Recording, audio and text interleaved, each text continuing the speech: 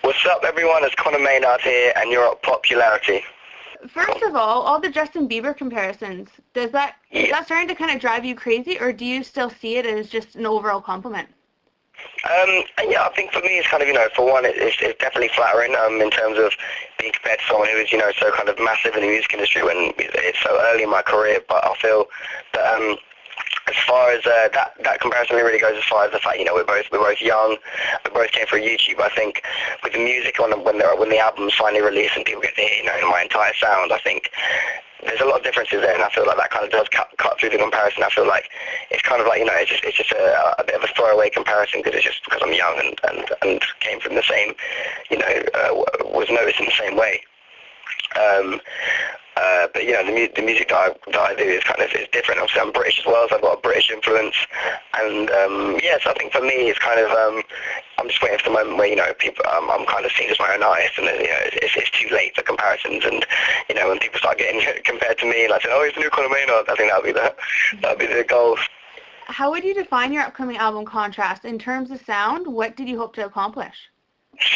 I think I just wanted to kind of accomplish a very kind of me sound. I wanted kind of like to be complete. I didn't want to kind of follow anyone. I remember I was kind of going, when I was kind of making my album, I was going with the saying, it's better to fail in originality than it is to succeed in imitation. So I was kind of going, I had that phrase in my head when I was kind of making the album. I was kind of thinking, I don't want to follow anyone. I don't want to try and copy anyone. I want to kind of have my own sound, and if it does well, then it's kind of like, it's amazing because it's my own sound and it's what I wanted to do. So, I've kind of been, I think it's a kind of, I suppose, a mixture of like urban R&B pop kind of thing, and then, just kind of a twist, a really me kind of twist on it. So yeah, I think people will be surprised when they hear it. As the release approaches, does the wait get frustrating? Are there nerves involved? I think with any artist, I think when your first album's about to be released, there's obviously a lot of kind of nerves around. I feel like for me, it's definitely a anxious wait kind of thing. I feel like, because obviously it's a very versatile album as well. There's a lot of different kind of tracks on there that have a different sound. And I want to I've got a lot of fans that kind of massive fans of the big upbeat tracks, and I've got fans that are massive fans of kind of the slow kind of piano ballads. So I've kind of tried to fit in everything to please everyone. And I think for me, my fans have been waiting for so long for this album. I definitely don't want to disappoint, so I kind of have to make sure that it's 110% before I finally release it. So I think for me, it's just that moment now where I'm trying to make it completely 110%, like nothing short than perfect before they get to hear it. So I'm in that frame of mind right now. So yeah. Can you talk a bit about some of the highs and the lows that you experienced while creating the album? I think some of the lows are probably the fact that I didn't really get to see my family very much. I moved away. I'm originally from Brighton, which is kind of the south coast of the UK. And now I live in London, so I live by myself in London. So it's a much more kind of less often I would see my friends. I would see my family. So that was kind of difficult sometimes, where I've only ever really contacted them through the phone. It wasn't really the same. I suppose kind of seeing them every day, living with them, to kind of not seeing them at all was kind of crazy. But they were always really supportive and always kind of really cool about it. They always used to ask me kind of what was going on, like what I was doing next. So yeah, they were supportive. I think some of the good things are probably the amazing people I've had a chance to meet, work with. I spent a week in Miami with Pharrell Williams, so that was kind of a crazy experience for me. I got to work with him in a studio in Miami. I got to work with Neo. I got to meet people such as Ludacris, Tyler the Creator, Lil Wayne, Shakira, a whole bunch of like random people, but I've met some kind of like incredible people in the music industry, and really kind of like leaders in the game kind of thing. So I think for me that was kind of one of my favorite things, was the people I got to meet and got to work with on my album. So yeah. What expectations do you have for yourself when you're creating music? I think for me it was always kind of, there's a bit of pressure, because I think with my covers I kind of never gave anything less than what I thought was perfect kind of thing. So when it came to making my own material, I didn't want to equal that. I wanted to make it even better. So when it came to creating original songs, it was a bit like, oh god, I've got to make these better than my covers. And it wasn't easy, because I did kind of work so hard on my covers when I was at home and doing all of that for YouTube. I didn't make it easy for myself, kind of later down the line. So I think for me, it's like I have a very high expectation of the music that I release and when I'm in the studio and what I kind of make. If I'm in the studio and we're writing a track and there's a track we're writing to, I'm thinking if I don't feel it's right, then we have to start again from something else. So I definitely have a very high expectation because I just don't want to disappoint anyone. I want the fans to get the best album they possibly can from me. Working on tracks, are you ever surprised at how good they become? Did any of the tracks surprise you on this album? Yeah, I think when we were making Can't Say No, it was really crazy because I think obviously the track itself is very minimalistic. There's not really much going on. It's just the kind of this bass line that kind of just drives the whole song. And so obviously when we were kind of writing it, I was like, okay, cool, this is cool. And then as we continued kind of writing it, and when it was finished, it was crazy because we kind of listened to it back and it just sounded really cool. And to kind of go from this song that's literally like nothing and just one drum throughout the entire song to what happened. Obviously, it became the first single, so that was that was really crazy to see that, and I think that's definitely one of the main songs that I really was surprised about how good it came out. So that's definitely one of my shockers, I think. So yeah. Were you ever unsure of the direction that you wanted to take your music in? I think when I was first signed and when we were kind of trying to find a direction, I think that was when it was kind of a confusing time because we didn't really know what we were going for, what kind of music we were going to make. And I think it took about probably 8 months before we kind of really knew where we were going. I remember I did my first trip to America and I was in the studio in LA and we made this song. And funny enough, it's my next single. It's called Vegas Girl. And yeah, we had this song and I think that's what really defined the direction. I think that was the kind of the pivotal moment in my kind of the creation of my album. That was kind of a real moment where we kind of stepped back and went, okay, this is where we need to go. And I think that's why kind of we went with that in the end. And yeah, we ran with that direction. I feel like so it was a really cool direction to go in. So yeah. What would you say was the hardest song on the album to create?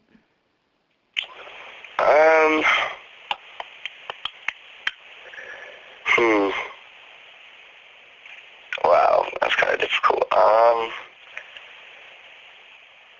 mean, there were songs that are very hard to sing, and there's a track called Drowning. I think it's already available. I don't know, maybe that's just in the UK, but there's a track called Drowning that was kind of extremely high. So that was kind of really difficult to sing, but I love the song so much that I had to do it, and I ended up losing my voice for about a month after recording it because, it was so difficult to sing. But yeah, it was one of my favourite tracks, so I really had to record it and do it well, so I did that. And then another track was Animal.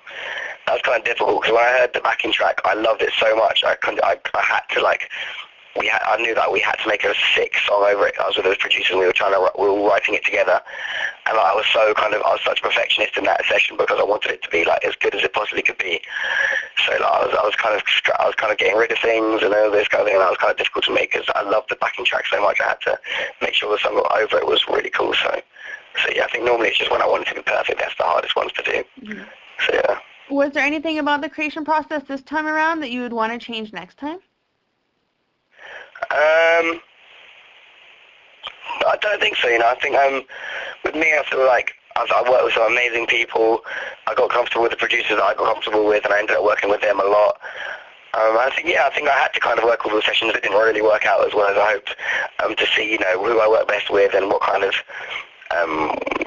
people I work best with. So I think for me it was definitely a learning curve, and the sessions that didn't go well were still allowed me to learn from them. So I feel like everything I did was kind of cool, and I think it was all good. I wouldn't have asked it to happen any quicker either because I feel like right now I've learned a lot. My voice has kind of got a lot better than it was when I first signed. So I feel like I wouldn't really change much at all.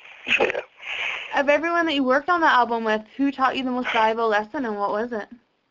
I think when I was working with Pharrell, he was very kind of insightful and very kind of had a lot of advice to give. Obviously, he's kind of been in the music industry for a long time, and I feel like the advice I got from him was really cool. He kind of told me, for one, when you're making your music, it was kind of the same thing I was talking about, where you need to always separate yourself. You never need to never put yourself in a position where you're directly competing with anyone. Always try and separate yourself so you have your own lane, and you know you're running that lane. So I feel like he kind of said to me that don't, it's the same kind of thing. Like don't try and imitate anyone. Always kind of kind of be as original as possible, and always kind of do exactly what you want to do. And also he kind of told me that for one, the main thing is always kind of making sure you enjoy every second of what you're doing. If it gets to the point where you're not enjoying it, you know, you got to change something. I feel like a lot of the things you have to do aren't exactly like the funnest things. So you've got to make sure that when you're doing your shows and when you're in the studio that you are enjoying that kind of like as much as possible. So like it all balances out and you don't kind of drive yourself insane. You've got to make sure that, you know, whatever you're doing, you've got to kind of try and enjoy every moment. And yeah, I suppose just don't kind of let it kind of run you, like overtake you. You've got to kind of always keep ahead of it and yeah, just enjoy yourself. So yeah. How did you, when you had a collection of songs, know that it was the album? Is it just kind of like a gut feeling you get, or is there more to it than that? I feel, you know what, I kind of feel like you never really feel like it's done. I feel like for me, I could spend the rest of my life making my first album, like changing it, and I feel like sometimes you got to step back and just be like, okay, cool, like this is it, and there's no more changes I need to make. This is what I need to release. I feel like you never really know. I feel like you just got to take a moment where you just got to find it in yourself to stop, kind of like find it in yourself to kind of stop recording, stop making new songs, and just settle with it, I think, because obviously you're always going to want to find better, you're always going to want to find more, and I feel like, yeah, I think sometimes you've got to be able to, like, you know, have a control of yourself to just stop. But I think I'm definitely happy with kind of what I've got so far. I mean, there are a few songs I'm still rounding off, there's still a few songs that are yet to record, it's not entirely finished yet, so I feel like I'm in a very good place in terms of I'm really happy with the tracks that have made it to the album, and yeah, I can't wait to finish off the last few ones and let you guys hear it, so yeah, it should be cool. What's the best part about making music? I think just kind of being in the studio and vibing with all the different people that I meet. I feel like that's my favourite thing, just being in the studio with people that I get on with really well, that I have fun with, I really enjoy my time with, and yeah, I think that's just my favourite part, kind of being in the studio and vibing off all the producers that I find, you know, really funny or like kind of really easy to work with. And any final thoughts, anything that you'd like to say to the Readers of Popularity? I want to say what's up to all the maniacs, if there are already some out there.